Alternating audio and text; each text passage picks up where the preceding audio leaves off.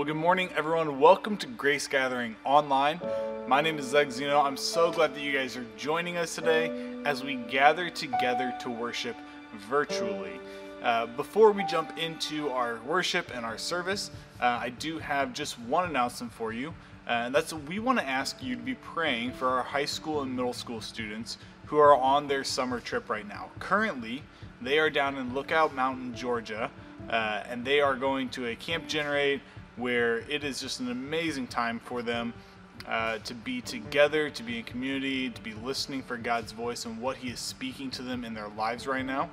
So I just want to ask you if you would be praying for these students as they are on this trip. They got there Friday evening and they will be coming home on Tuesday, so they still have today and tomorrow and the drive home. So we would love for you to be praying for them, for God to be speaking to them, as well as for their safe travels home. Other than that, that's the only announcement I have. So let's go ahead and prepare our hearts for a time of worship together. Good morning, Grace Gathering. Wherever you are, we encourage you to sit or stand, whatever posture of worship you want to be in. And we're just going to spend some time in worship together.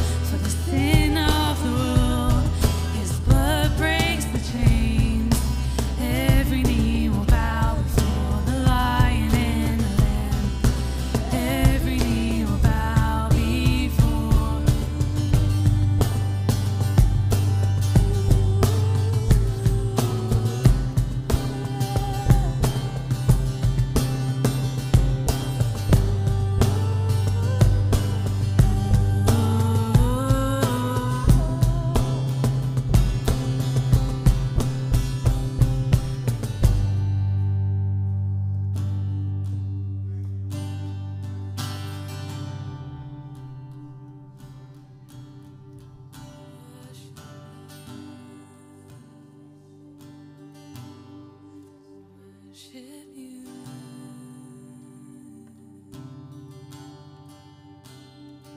I will wait for you. I will wait for you. When these mountains won't move, I will wait here for you, Jesus. I will wait for you.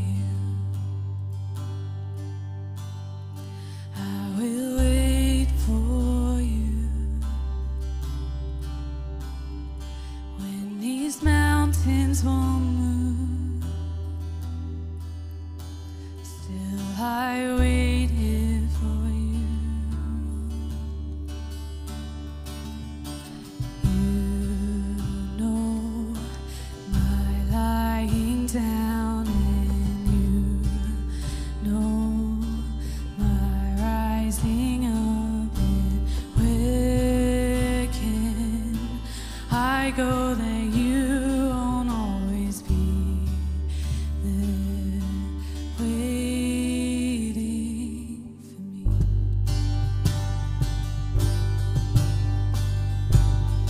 I will take your hand. I will take your hand. Oh, when we don't understand, still I take your hand. Oh, I will take your hand. I will take your hand.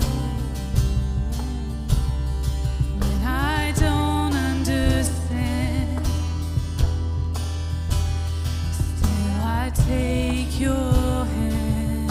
Oh, oh, you know my lying down, and you know my rising up. And where can I go that you won't always be there waiting?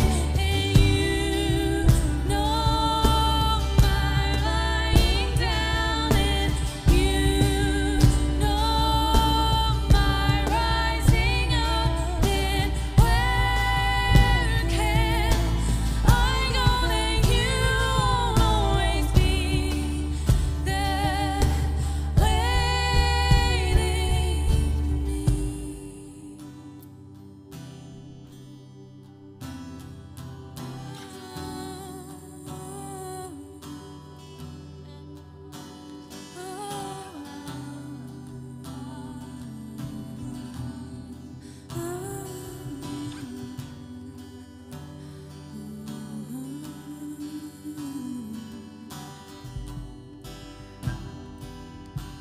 I won't give up on you,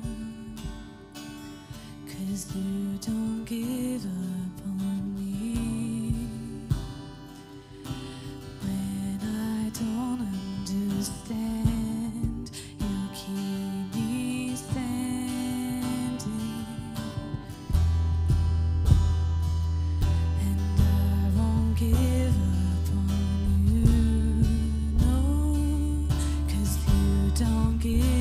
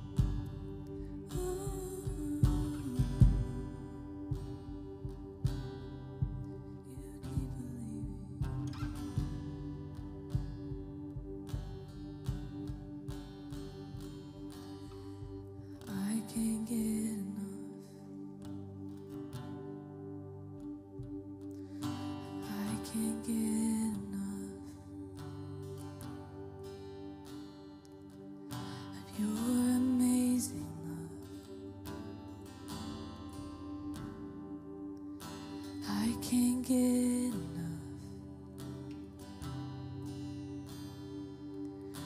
I can't walk away. I can't walk away. For I have seen your face. I can't walk away. No. I just wanna be where you are. I just wanna be near your heart. There is nothing like your love. There is nothing like your love. I can't get enough. I can't get enough of your amazing love. I can't get enough of you. I can't walk away. I can't walk away.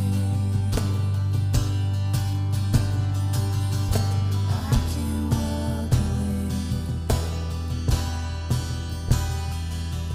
For I have seen your face. I can't walk away. I just wanna be where you are. I just wanna be near your heart. There is nothing like your love. There is nothing like your love. I just wanna be where you are. I just wanna be near your heart. There is nothing like your love. There is nothing like your love.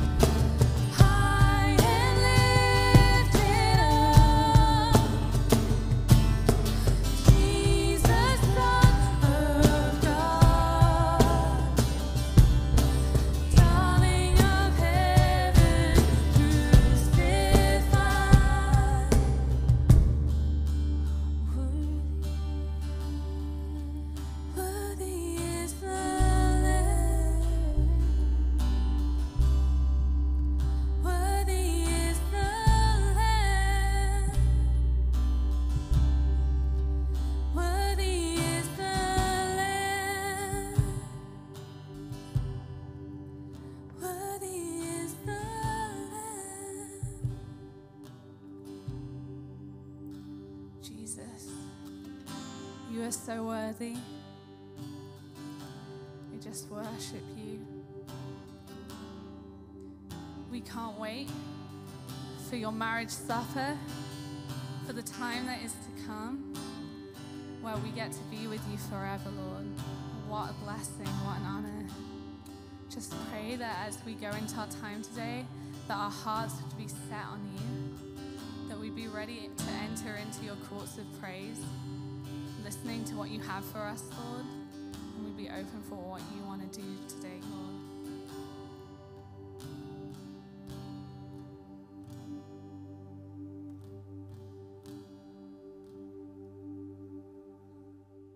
Hey, good morning, everyone. My name is Brian Menzie. I'm a part of the team here at Grace Gathering, and typically you'll find me and my family at our Grace Gathering North location. Well, this morning we get to hear from our good friend, Suze Fair. And as you can see, I'm right here on our online stage. Suze is going to be joining us remotely. And so I wanted to just welcome and introduce Suze to you this morning and just say that we are so excited to have her with us. Suze, why don't you go ahead and take it away? Well, thanks, Brian. And I'm glad to be with you virtually this morning or this afternoon or whenever it is you're watching this. My name is Suze Fair, and I'm part of the this team here at Grace. My husband Kelly and I actually attend the central site with regularity. Call that our home base. And we're just grateful to be a part of the Grace family. Well, this morning, or again, this afternoon, it's morning when I'm recording this, but today I just really was really excited when Pastor Brian asked me to just talk about good news. And I feel privileged to be invited to do so, to be with you to do so. And really, the best news I know to share with you today is just about you. And it's the amazingness that is you. And I know sometimes that's hard for us to remember, but it is true. And probably like many of you these days, my heart and mind are often filled with what's difficult in the world. The news seems to be a never-ending stream of pain. Social media is like a feeding frenzy for the controversial and the divisive. And even if you don't take in any of that, it would be almost impossible to not see that the world is suffering. There's a war in Ukraine that doesn't seem to make any sense to anyone. And as of today, this ongoing conflict has cost an estimated 10 to 14,000 folks their lives. We are still feeling the impact of a worldwide pandemic that has had the kind of long-term fallout that none of us could have anticipated or even imagined 2 years ago. Over 1 million lives have been lost to COVID. 24,000 of those were Hoosiers. Families in huge disagreements. I hear stories all the time about families that can't agree about lots of things connected to COVID, like how their workplace is handling it. Should we wear masks? Should we not? What about the vaccine? How long do we quarantine? All of those kinds of things.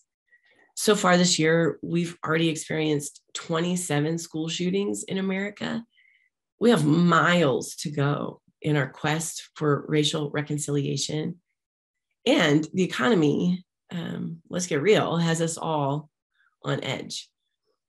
There's plenty of heart-wrenching, difficult. However, there is good news. This last week this is not good news, but this last week we had a plumbing issue at our house. The plumber came on Tuesday and fixed it. And then on Friday, we had one of those, why do I hear water running at 5:30 in the morning moments? And when you know it, we had a room full of water when we got down there. Long story short, the plumber came back 3 times. Nice guy, fixed the problem, different one than the first problem, cleaned up all the water, brought a huge fan, and didn't charge us the thing. That night at dinner, as we were talking through it all, Kelly and I looked at each other and almost exact same time said, there are just still so many great people in the world.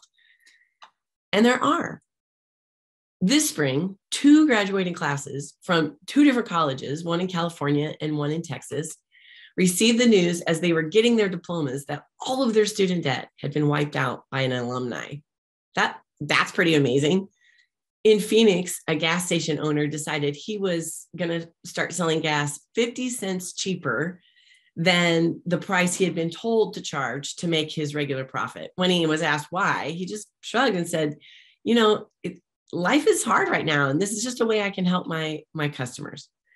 In Massachusetts, a DoorDash driver thought she was just delivering a pizza, but when she got to her destination, she found a woman in the driveway unconscious.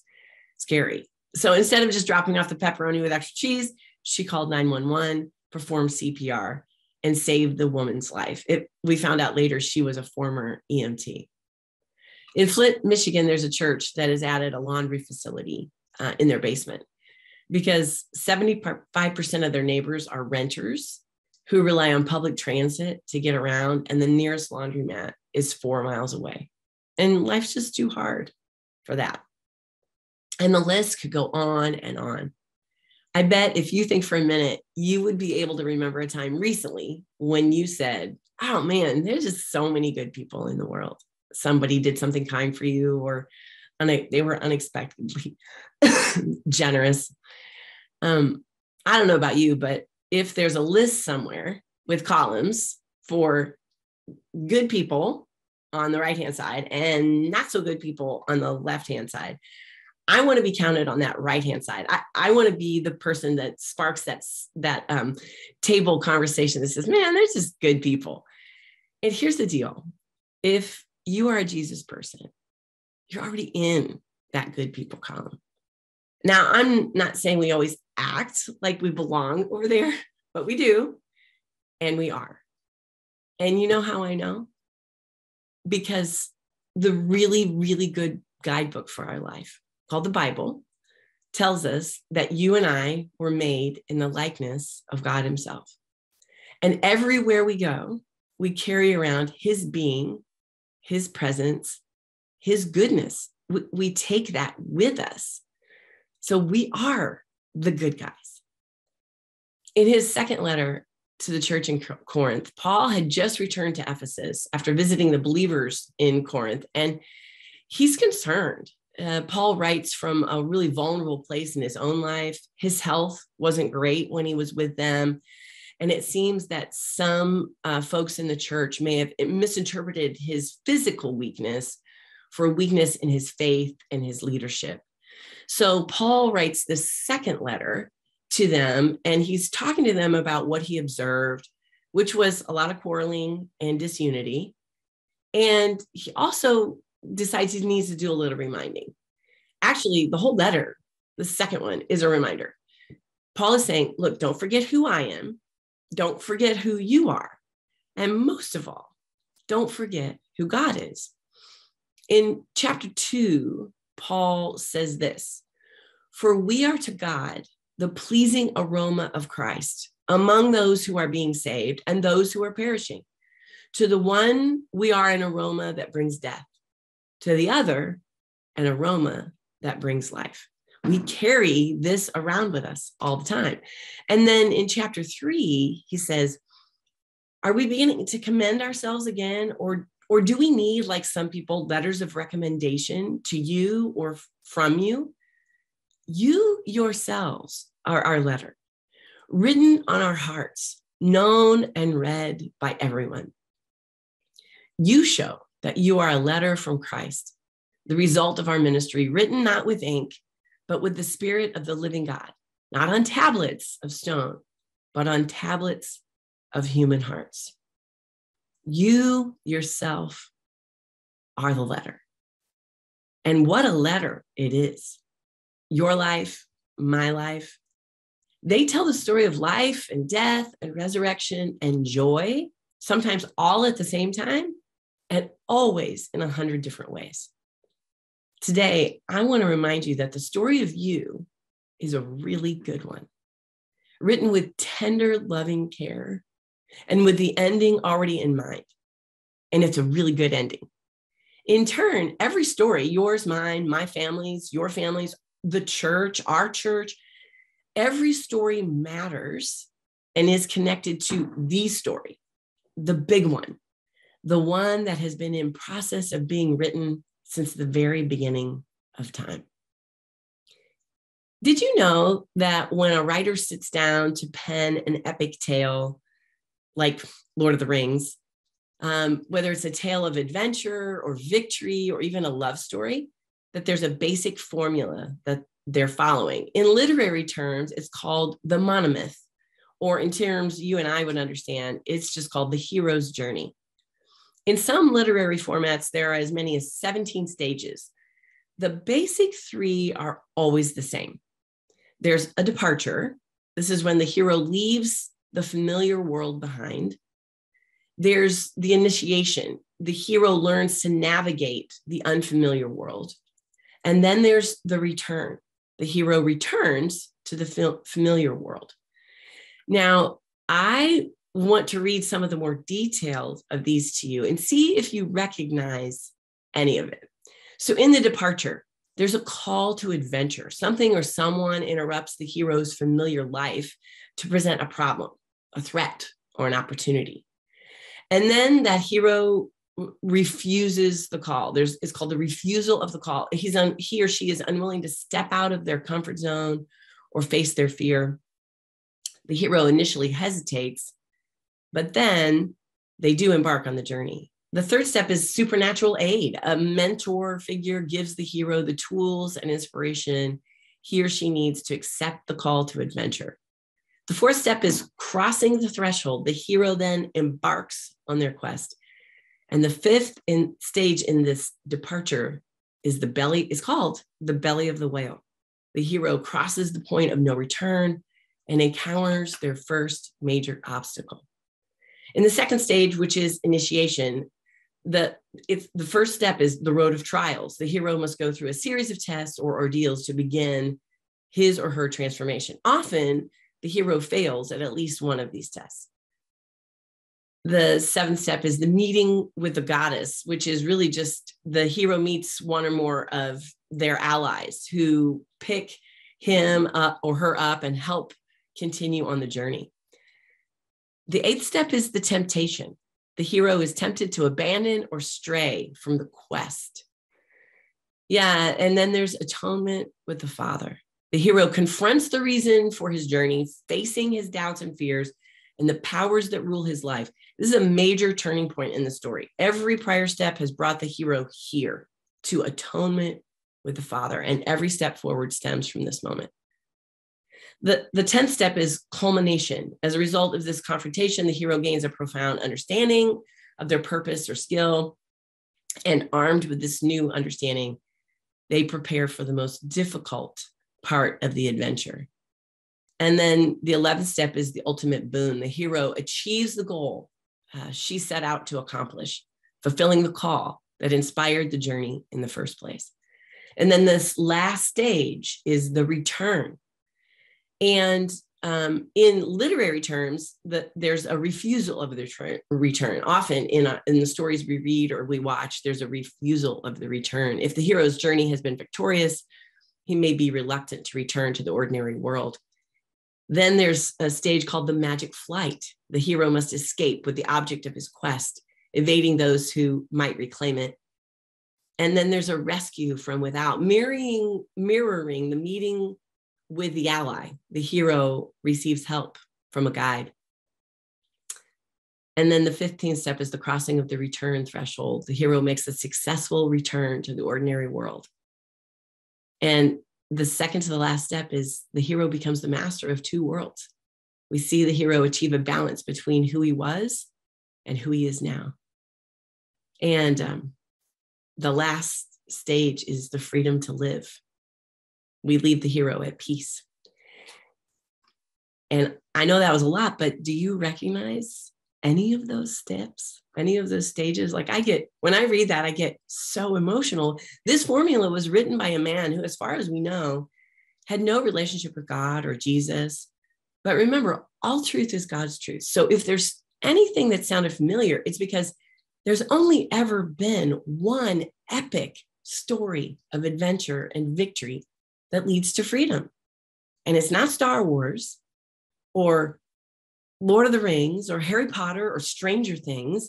even though we love many of those stories and they all fit this formula. No, this is the story of God himself and Jesus and the Holy Spirit. We don't have to be the hero of our lives because we already have one.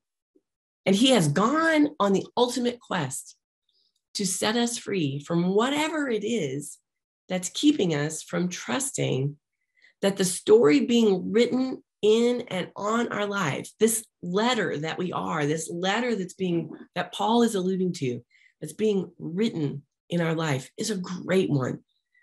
But sometimes we have a hard time trusting that it's a good letter. I do. I do. And I don't know if you do, but I think that's kind of normal. No matter what might be happening in your story right now, I just want to remind you and myself, there hasn't been a moment when God has looked at us and looked at our circumstances and the things we're going through and thought, I wonder how that's going to turn out for Suze. That's not God. Are our lives perfect? Is my life perfect? No, that is not a thing. But the lives we're living are really good ones, even with the difficulties that are happening.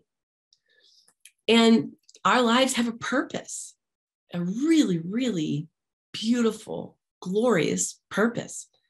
And again, in his letter, his second letter to those Corinthians, in chapter 4, Paul reminds them and us about this purpose.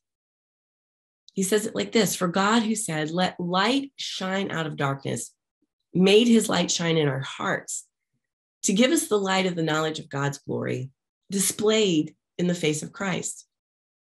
But we have this treasure in jars of clay to show that this all-surpassing power is from God and not from us. We are hard-pressed on every side, but not crushed, perplexed, but not in despair, persecuted, but not abandoned, struck down, but not destroyed. We always carry around in our body the death of Jesus so that the life of Jesus may also be revealed in our body. This letter that we are is because of the goodness of God. And because God is good, the letter is good. Over and over, Paul is reminding his reader that it's not about what's happening out there in the world. It's about what's already happened in here, in you, in me. These lives we're living, they're not just get up, eat, get ourselves and the kids ready, go to work, go to school, eat, learn some stuff, get some projects done, work some more, come home, eat again, watch the latest binge-worthy show on Netflix, have a snack, go to bed, all to get up and do it again tomorrow. These are not our lives, even though sometimes we do those things in our lives. No, these lives are treasures created with a glorious and specific purpose. That's all yours. Your purpose is not mine. I have one, you have one. We all do. Our oldest child, Benjamin, is adopted. We found out he would join our family just 6 weeks before he was born. And then he came to live with us after spending his first 6 weeks of life in foster care. The woman who carried him against great odds, we would find out later, she had a hard life, really hard life. And before I even knew that, she was my hero. She's been my hero since the first day I learned of her. Whether she was going to choose us or not, I thought deciding to carry this baby to term as a 36-year-old woman who already had children from a previous marriage, I just thought she was incredibly brave. Later, my admiration and love for her would only grow. 26 years after Sharon, that's her name, 26 years after Sharon gave birth to Ben, we met 5 of her first 6 children. They had found us through a cousin of theirs who was a friend of mine.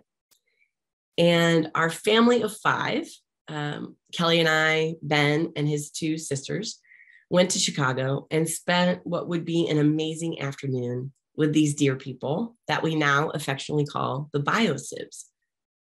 We shared stories that day that filled in gaps for the 5 of them and for Benjamin and for us. And they told us about their mother. There's a picture here of the 5 of them and Benjamin, and then his sisters that he grew up with. These biosibs that we love so dearly told us about their anger through their parents' divorce, their confusion when their mom was pregnant and she didn't live with them or their dad anymore. They were just kids at the time. They told us about the stroke that she encountered, that happened to her, that it happened years after Benjamin was born, but it caused her physical and mental impairments. And then she had another stroke that led to her needing full-time care. These kids, who were not kids when we met them, they were grown people married with children of their own. They shared the tender story of each of them caring for her, and then eventually making the really difficult decision to entrust her care to a nursing home. We heard their pain as they shared with us about her confinement, first in a wheelchair and then her bed, and how in the last couple of years of her life, she was unable to speak. They also told us, though, all of that, through it all, she never stopped loving the Lord and encouraging each of them to do the same. And that she never stopped thinking about Benjamin. When people would ask her how many kids she had, she would say 7. And thinking that it was her mental impairment talking, they would correct her and say, "Oh no, Sharon, you have 6 children." And she would respond, "You're forgetting about Benjamin." She had in her Bible the picture of Ben I sent her on his first birthday. I never knew if she got any of my letters or the pictures. So that day when her kids showed us this, it was amazing. And we have a picture of Sharon to share with you here. This was a woman almost everyone but her 6 biological children would set aside, mostly because her jar of clay was broken and not functioning at the culturally acceptable levels. I mean, what could someone living in a nursing home, confined to a wheelchair and later in her bed and unable to speak, what could that person contribute to the world? Well, if you ask her 7 children and you ask us, we would tell you she contributed a lot to the world. Sharon died on Christmas Eve, 2017. For 25 years, she prayed for Ben every day. I don't know all the things she prayed for. Probably very similar things as I was praying for as I was raising him. That he would be healthy, that he would come to know the Lord in an early age, that he would give and receive love. And I know she was praying that she could meet him someday. All the things she prayed for, his health, his loving the Lord, giving and receiving love, all of that is true. And someday they will meet each other, just not on this side of heaven. Sharon was convinced, and me too, that her heart, her life, her understanding of the good news was the best kind of letter that anyone could ever receive. And she had so many in her life, some she would never meet, like you, who would read it. I don't know where God has placed you. Whatever family you're in or neighborhood you live in, wherever you're working, the gym you go to, or the coffee shop you frequent, all of these places are filled with people who are desperate for them, not for you, for them, for God, for Jesus, for the Holy Spirit. That's what the world is desperate for. Whatever good news God has given you, it has been written on your life, and someone beyond you needs it. If you're not sure what it is, that's okay. I would encourage you to take a look at the story that is yours. This hero, not you, the hero that went on a great quest has written a story on your life. And I bet if you look at it, you can find God in it. And when you do, I'm going to encourage you to write it down, not just so you can remember, but so you can tell someone who needs to hear about it. So it's things like this, like, have you been ill and now you're not? That was God. Has your bank account ever been lower than what you need to pay your bills? And yet those bills still get paid. That was God. Have you had a relationship break or end or just disappear and you thought you would do the same, break or end or disappear, and you didn't? That was God. When was the last time your fear was great and yet you couldn't deny the peace that was present and you got through the day, the moment, the year?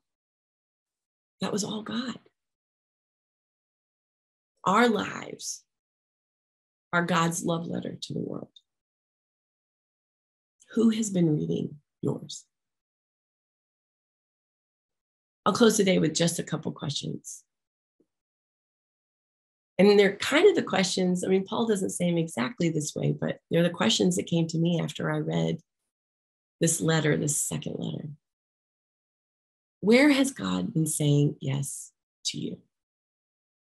What's the best way for you to remember that? Write it down, tell a friend, pray it through.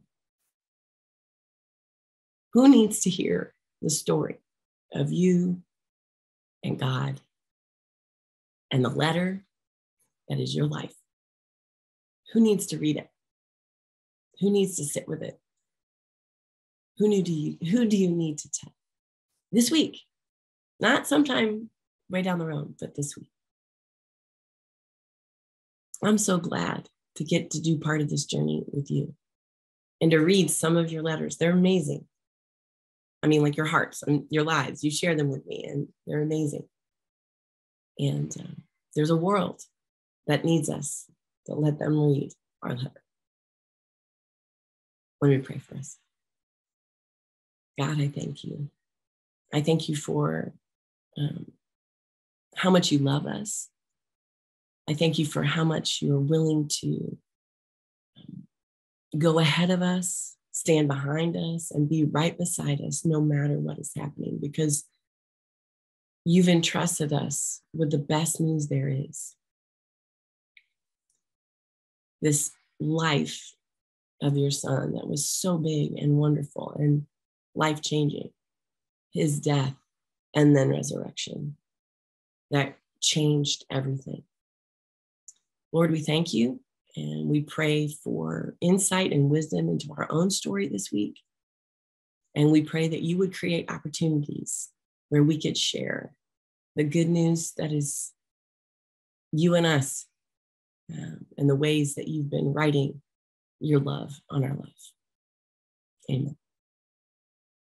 Have a great week.